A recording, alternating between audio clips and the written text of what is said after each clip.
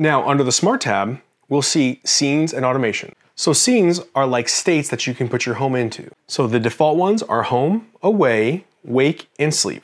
To activate a scene, you can click the play button next to the scene and it will indicate which scene is active by changing the color of the icon to green. Now, to define what each of these scenes can do, and click the pencil icon. So this lets us set a custom name, a custom icon, add it to our favorites, or define what group it belongs to. Then under the Behavior tab, we're going to define what happens when we activate the scene. So under this default example, we have a behavior that will automatically disable the alarm associated with the alarm strategy effective when away. So to add a new behavior, we click the plus button, and then we can select from a number of different options.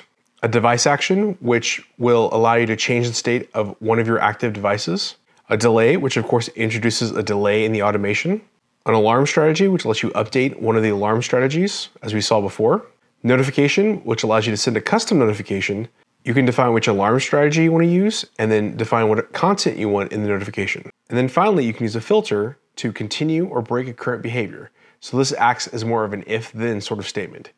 You can define a condition to where if that condition is met, then it will continue to another action or break and stop all actions after that point. And as you can see here, now I've divided them into two separate groups. That's that group function we saw earlier. You can also click the history icon here next to the check mark and it will show you when that particular scene has been activated or deactivated. So we can think of a scene as putting your house in a particular mode and activating a one-time automation. So